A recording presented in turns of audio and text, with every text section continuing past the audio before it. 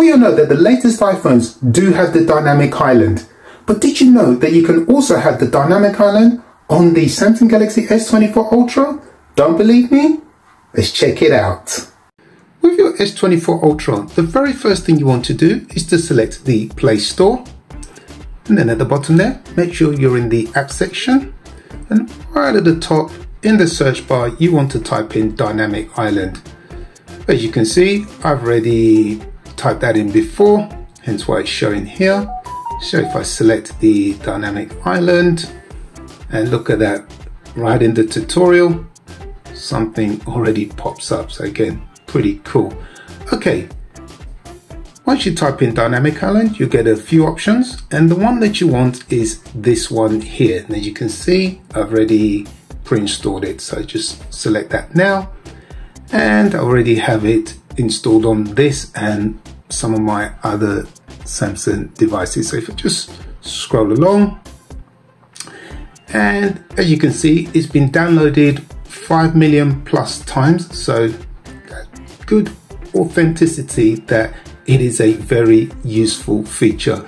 And obviously if you go along here, so it just gives you a brief introduction of the dynamic island itself. So as it says there, long press to expand the pop-up, never miss important events again. Again, really useful. Maybe you're expecting a Uber delivery or flight, or it shows their battery, etc.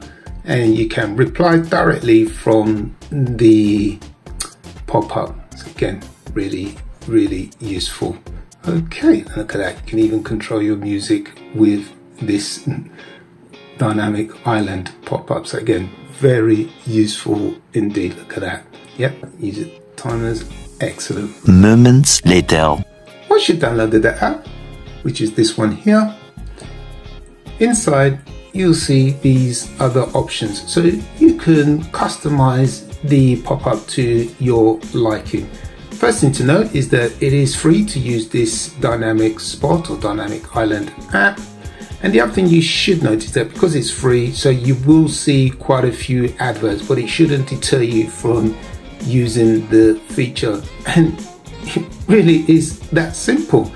So once you've done that, yeah, you can start to have the dynamic island on the S24 Ultra to the envy of your iPhone friends. What I'm going to do now is to demonstrate the dynamic island feature on the S24 Ultra with a few examples. First thing I'm going to do is send a message from the S23 FE back here to the S24 Ultra. So here we go. So keep your eye on there. Look at that. So there you have the message pop up, and when I tap on it, look at that, it expands. I can reply. I think the middle one is marked as red, or I can mute that. So again, that is pretty cool. Look at that, it's a WhatsApp message. For my next test, I've just gone downstairs and activated my Ring doorbell, and as you can see, pops up nicely. Here's another example of the dynamic island. So as you can see here, once I tap it, it expands, and after a few seconds, it should go back to its original state.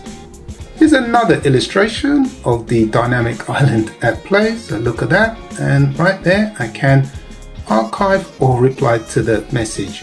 Pretty cool. Well, that pretty much wraps it up for this episode. My name is Shola. Thank you for watching, and I'll see you in another episode. Peace.